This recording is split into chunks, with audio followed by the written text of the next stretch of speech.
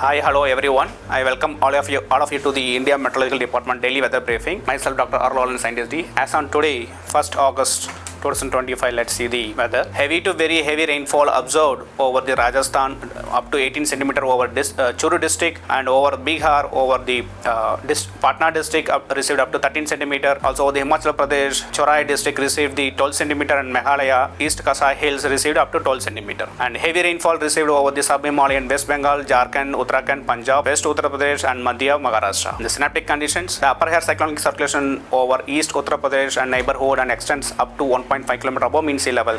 Also, the upper air cyclonic circulation over Sub-Himalayan West Bengal Sikkim and neighborhood extends up to 9.4 km above mean sea level and tilting southwestwards with high. The upper air cyclonic circulation over Haryana and neighborhood extending up to 3.1 km above mean sea level persists. The western disturbance as a trough in the middle and upper tropospheric level with its axis at 5.8 km above mean sea level now runs roughly along longitude of 72° east to the north of latitude of 32° north. The monsoon trough at mean sea level now passes through the Sri Ganganagar, Rohtak, Shagachandpur, Gorakhpur, Darbhanga, and then followed by the Sastiniketan, Kanning, and then southeastwards to the northeast of Bay of Bengal, and it is north of the above its normal. The highlights: heavy to very heavy rainfall likely to continue over northeast and adjoining East India during next 7 days, with extremely heavy rainfall over Sub-Himalayan West Bengal Sikkim, Meghalaya on 2nd and 3rd August, also over the Arunachal Pradesh and Bihar on 3rd August.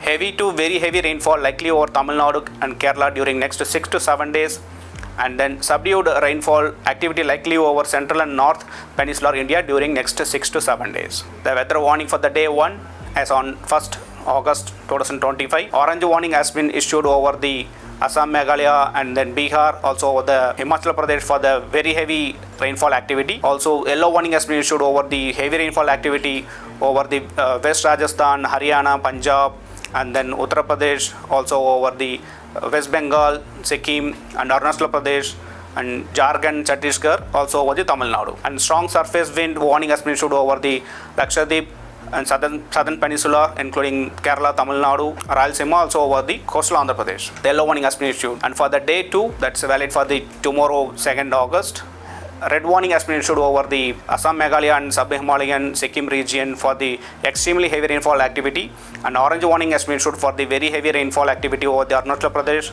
and also over the Bihar. And then heavy rainfall activity yellow warning has been issued over the Himachal Pradesh, Uttarakhand, Haryana, and then Uttar Pradesh, also over the Jharkhand and Chhattisgarh, and Tamil Nadu and Kerala.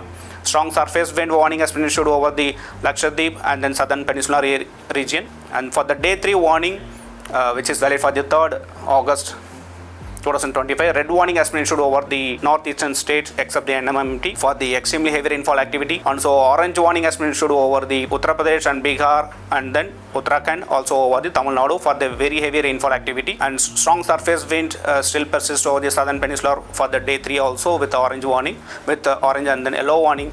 And then heavy rainfall activity over East Rajasthan and then Madhya Pradesh also persists with the yellow warning, along with the also over the Punjab and then Himachal Pradesh for the day 3 activity.